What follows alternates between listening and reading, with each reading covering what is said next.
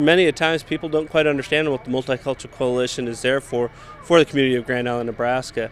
And what we do is not only try to help the newcomers of Grand Island, but also try to help the community of Grand Island understand what's happening to Grand Island. We currently know that Grand Island, the makeup and diversity of Grand Island is constantly changing and increasing.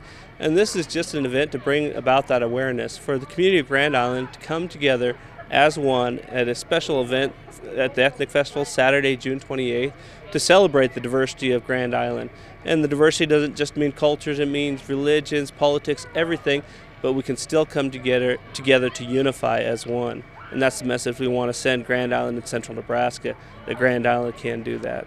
You know, one of the things that we're trying to do with our schools is to break down the barriers of poverty and the barriers of color and realize that everybody comes to school wanting and needing an education, and that education is the connector, if you will, for success in life. And you know, we want everybody to walk into Grand Island Public Schools and feel as if they are wanted and welcome, and they'll have those opportunities to perform at the highest level.